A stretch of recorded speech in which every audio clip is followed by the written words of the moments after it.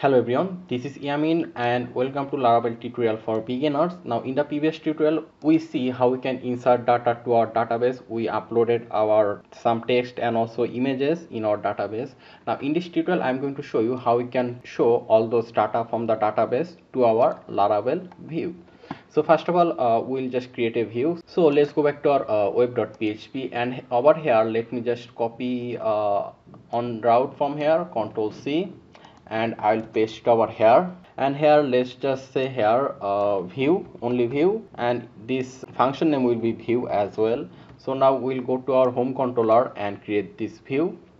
So let's go to our home controller and let me just go down, and over here I'm just going to say public function, then view, and from here let's just say return view, and we'll say, let's say inside this view, let's say display. Now display will be our blade name, so let me just save it. And we do not have this display.blade.php, so we'll go to our views and just right click over here and then click new file, and here we are going to say display.blade.php. So now let's save it, Ctrl S and save. So here we'll remove it and we'll just say some simple HTML, and inside this body let's just say h on, let's just say over here display.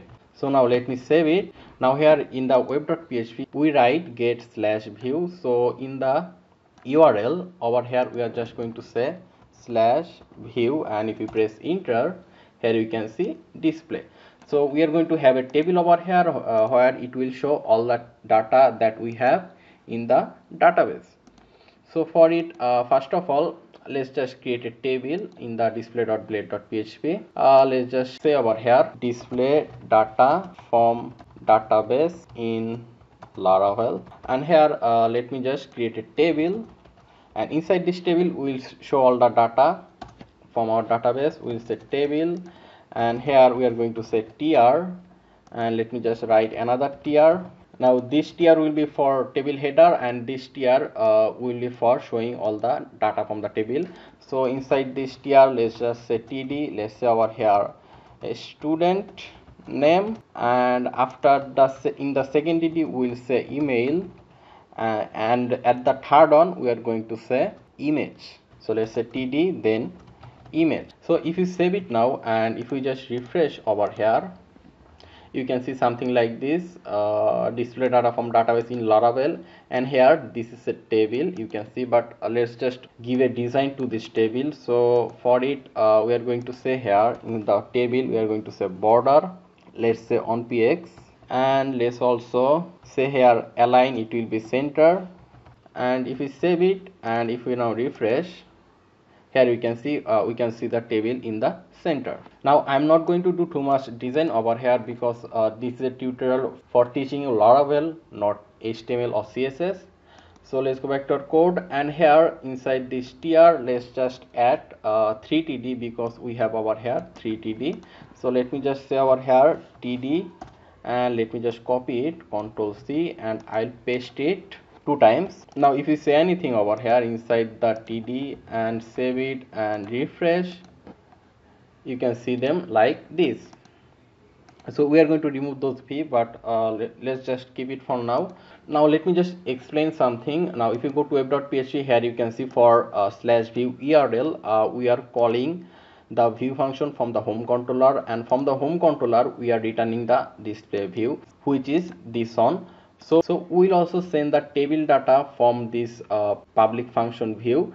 So we are going to send the data of the students from this function view. So for it, first of all we need to declare a variable. So let's just say dollar data, or you can say student, anything you want.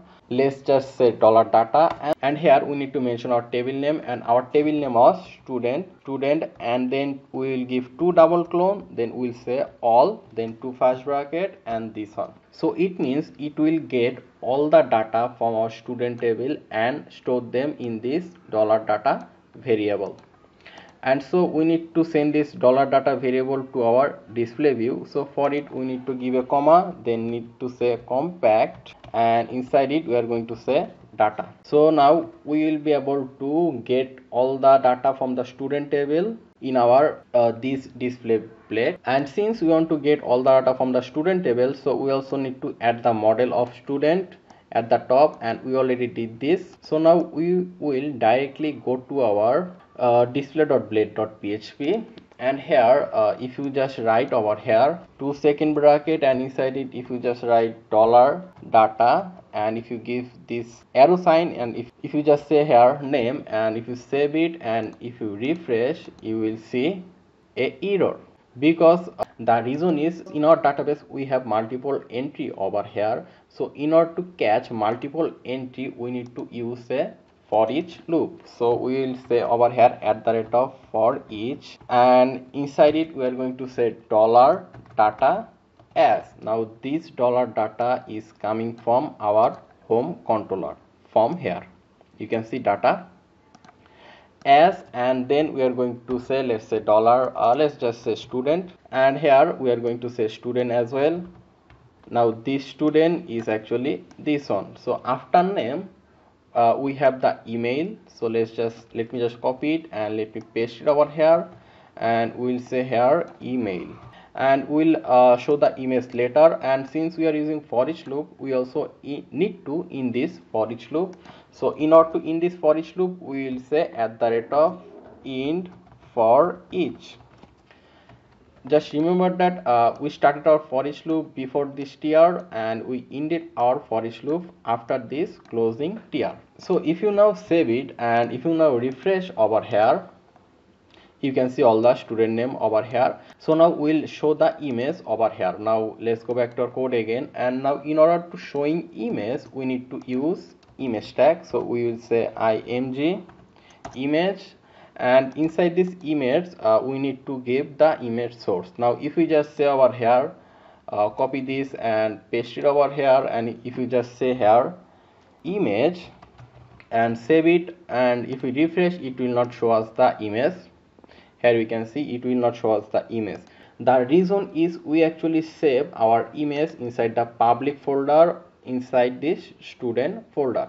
So we need to say over here student, then give a slash, and if you now save it and if you now refresh, you will be able to see the image, which is like this. So the image is too big. Let's also resize their length. Let's just say here height, it will be on 50, and width it will be on 50 as well. So if you save it and if you refresh now, here you can see the image height and width like this, which is a little bit smaller than before, and those two images missing because we do not have those two images in our database. Let me just mention it that here you can see name, email and image. Now all those name is actually over here, you can see name, email and over here image. You need to write them exactly like this, otherwise it will not work. So this is all for this tutorial. In this tutorial I showed you how you can show all the data from the database in Laravel. So in the next tutorial I will show you how you can delete those data from this view. So thank you very much for watching, and if you like this video, then let me know in the comment section, and if you have any problem, then also comment below. I will try to give you the most proper and easiest solution. Thanks again for watching. Don't forget to subscribe and stay tuned, stay healthy.